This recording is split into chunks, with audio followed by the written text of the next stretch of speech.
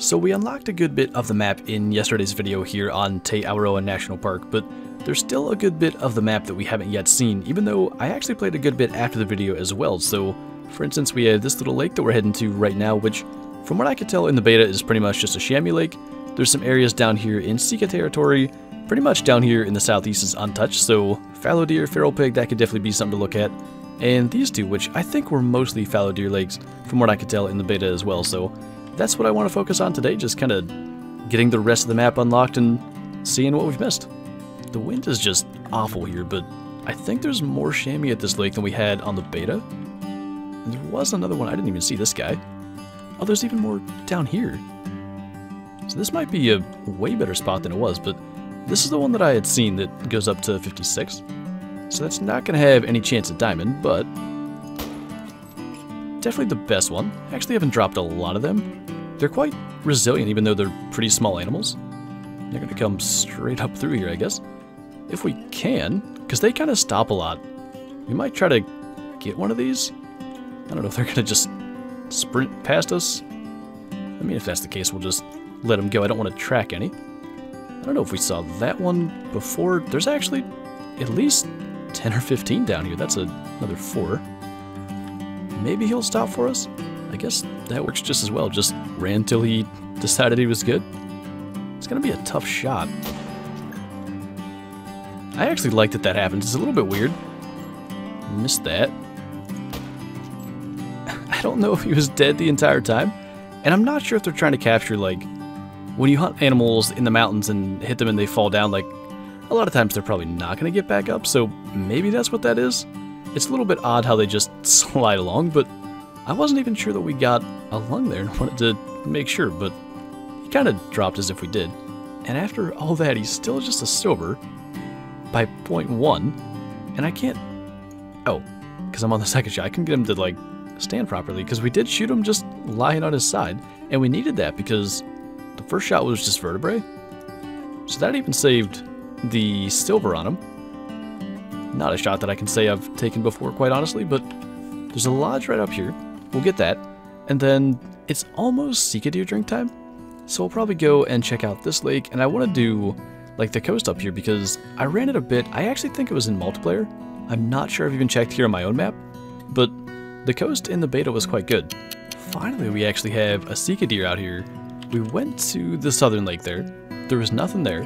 And even this little tiny lake here, which has been really good, had nothing. There were some feral pigs back here, but I didn't want to shoot anything because that lake's been good. And just nothing at all there. And I did actually realize that I was off by about a half hour on the Sika zones. I've noticed that with several of the species on this map. They seem to have like zones that start, like say for the Sika deer, it's 8:30 instead of 8. So the late zones are actually 9 o'clock. And like I said, there's other species that are like that as well. I think the feral goats are maybe a 9:30 and 10 instead of what would normally be like either 9 and 9:30 or 10 and 10:30. I'm pretty sure this is the first map that's really done that, but it's kind of starting to make sense more and more why animals seem to be slow getting into their zones. I'm just glad we got something finally, because I was starting to get worried that maybe Sika weren't down here anymore. Like maybe they changed from the beta, but it might have been a timing thing, or maybe there just isn't as many on my map. But maybe we are actually getting somewhere here, because it's not been too far since the last Sika. We have another one here. I'm not sure if that's the red spotted fur type or just the normal spotted. I definitely like both of them, but I can't actually tell the difference between the two, at least not from a distance. And he's just normal spotted, so I'm not really sure what there is to look for. But I think if I could just pick a fur type as far as what to get a diamond Sika of, it would be either this or the black. I just really like the black fur type as well.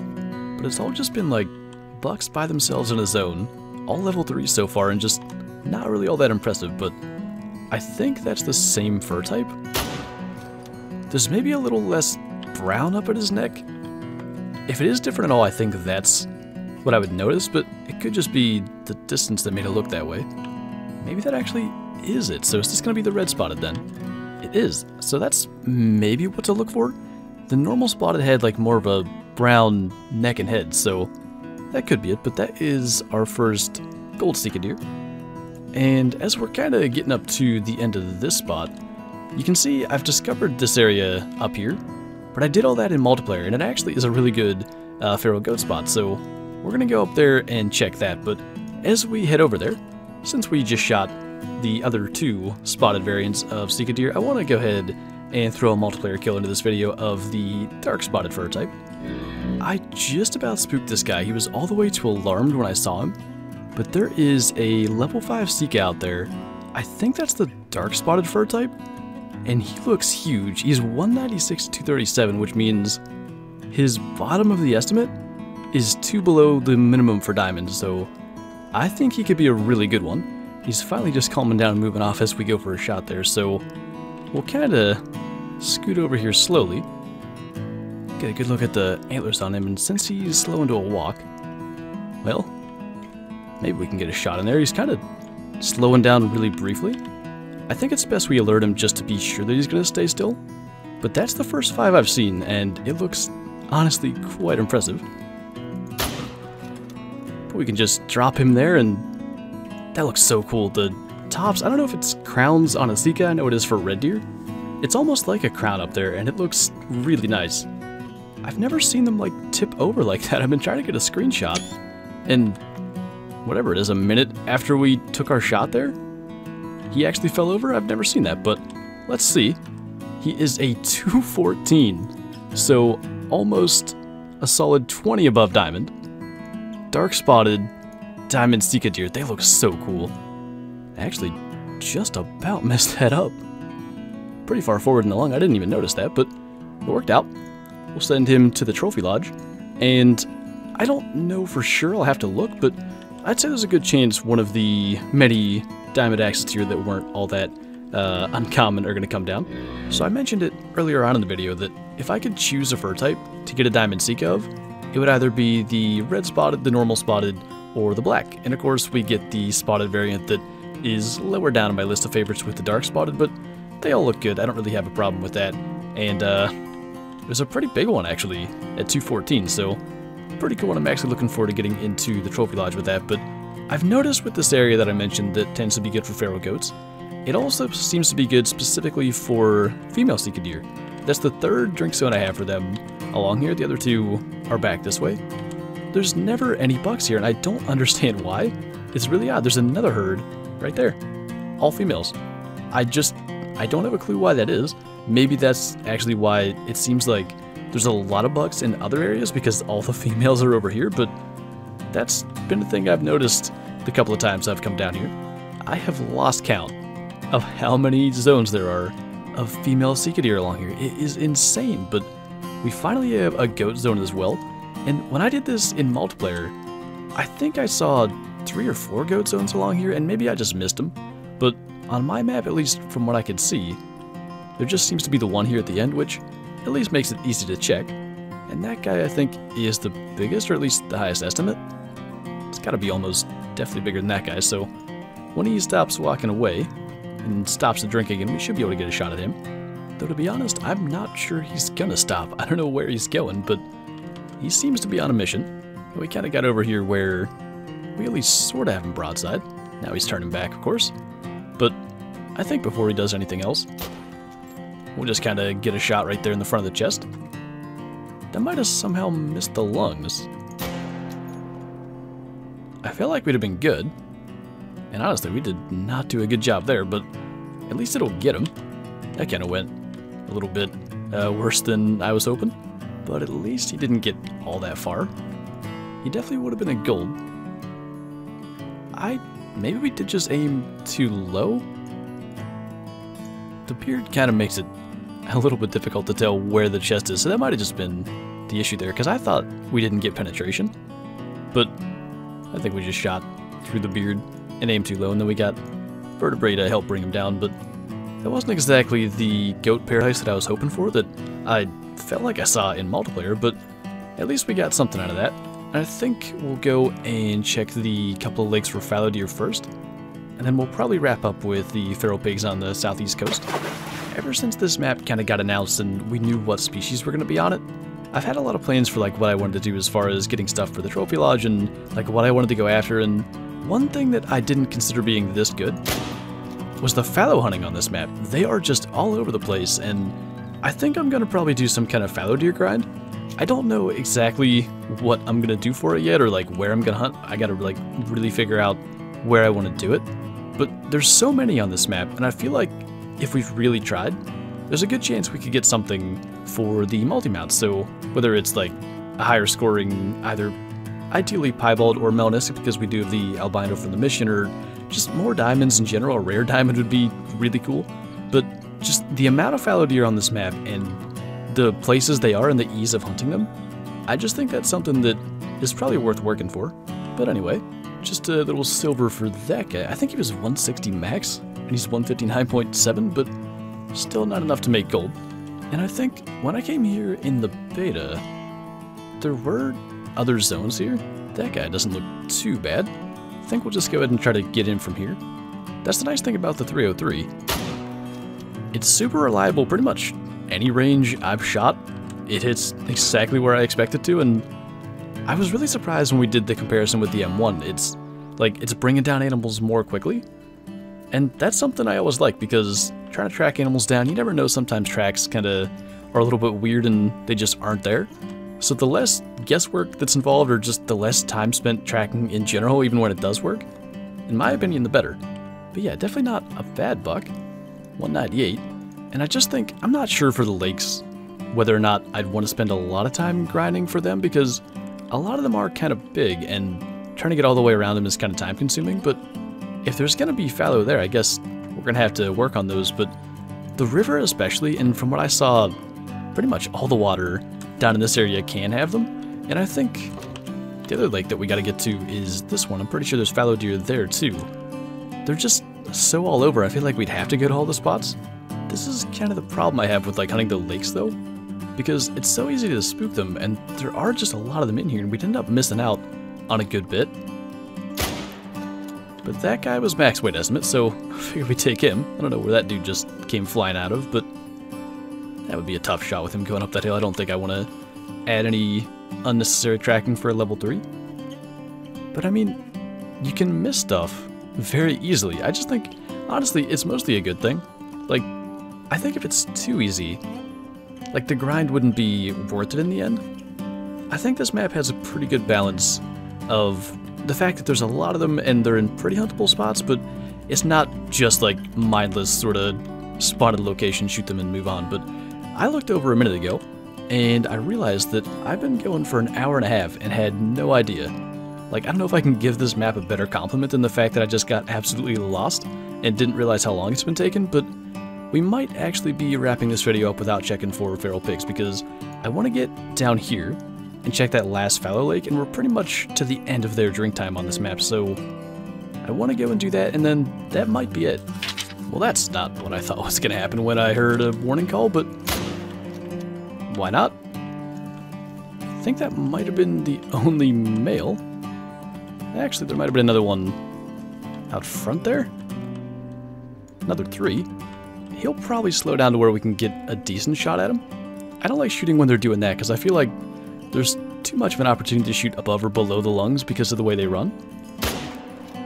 But once they really slow to a trot, that's not a big deal. So this guy, we got double lung, I don't know if there's spinal cord in there, but definitely vertebrae. Even a gold at less than 7 meters. But that might have been useful for respawns. It kind of depends how good this lake is. I'm not sure why. I know, like, I was down here on the beta, and I'm pretty sure I even checked it, like, during feral pig drink time. I want to say, if I remember right, that I had a fallow deer drink zone, like, on either end here, and a pig drink zone up on that side, but I don't know why I never really visited here more than that once, so if the spot's good, it might be worth having those couple of pigs there for respawns sometime. Ooh. See, now I'm going to have to go and check for that, too. I wanted to see what was going on for fallow deer over here. Definitely a couple of decent bucks, too. One up to 216. A couple of max weight ones. I really want to know what that pig is. None of these fallow are huge. I mean, pigs run really slowly, so even if we did actually spook him, we could probably shoot one of these and it's not going to cost us that much. Just want to make sure there's nothing else down here, which there is. Oh, 251 to 303. That is the biggest fallow estimate I've ever seen. And before he goes anywhere, we're just gonna drop that. What the heck? I can't even believe that. The estimate just blew my mind as well when I saw that up to 300. I've never seen a fallow deer anywhere near that. So forget about those ones. Not even gonna bother with that. I want to know what this guy scores. I'm pretty sure I have two that were either 271 or 273. That guy looks just massive, and I know Diamond's 251, so he is a guarantee to make it. He is actually only 264, so not my biggest. Definitely good shot with the 303 double lung and liver. I really thought he might have been just absolutely giant at first, like 280s or something, which I can't say I've ever seen. I don't know how big they even get, but that was not what I thought was going to happen at all. I thought maybe we might have a level 5 pig, which you never know, but that is something we're definitely going back for, because maybe this area just has all the high level stuff, but that was a nice thing to run into. It's gonna seem weird, but I'm almost glad that he's just a 4, because he's definitely my least favorite fur type for them. Kinda surprised we dropped that, but he's the dark brown, and I'm still confused about that, because some on the beta, which as far as I can tell have the exact same fur type, were called brown hybrid, and some were dark brown, and they're basically, the best way I can describe it is the common for wild boar. They kind of have like the almost gold colored face, and the rest of their body's kind of like a dark brown or black. But I don't know what the difference is, or maybe they're just like improperly labeled sometimes. But yeah, I mean, probably the least interesting looking variation for the feral pig, so if we were going to get a 5, that's definitely not a fur type that I want. So when I saw that Disturb Veg, I was kind of almost hoping that he wouldn't be. But after all that, we still have to go back to the Trophy Lodge for our fallow deer, and also for the Sika deer, which I actually have not put up there yet. I really don't know enough about axis deer or Sika deer to say whether or not this would be correct, but I feel like the axis deer dwarfing the Sika that much might be a little bit off. So I don't know if I want to actually keep them in the same room, like, long term, but eventually I kind of want to redo everything. But you can really see the size difference there. The axis deer, of course, got scaled up a couple of months ago, and I almost wonder if the Sika deer need the same, but just to look at him for a minute, I actually really like it. I think it is probably a little bit unrealistically large, but that's kind of the line I feel like they need to walk in this game. Like, just enough to where you can believe that it could happen. And it looks good. Like I said in the video, maybe not my favorite fur type with the dark spotted, but it was cool to see just the 5. That was the main thing I kind of focused on in multiplayer yesterday, and finally getting one was pretty cool.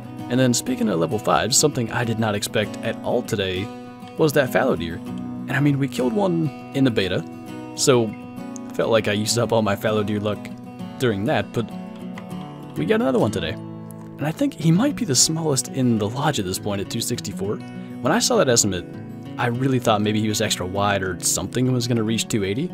And again, I don't even know if that's possible, but I had taken down the albino blacktail. It was a gold that we put with the, I think it was the big diamond mountain lion we killed recently.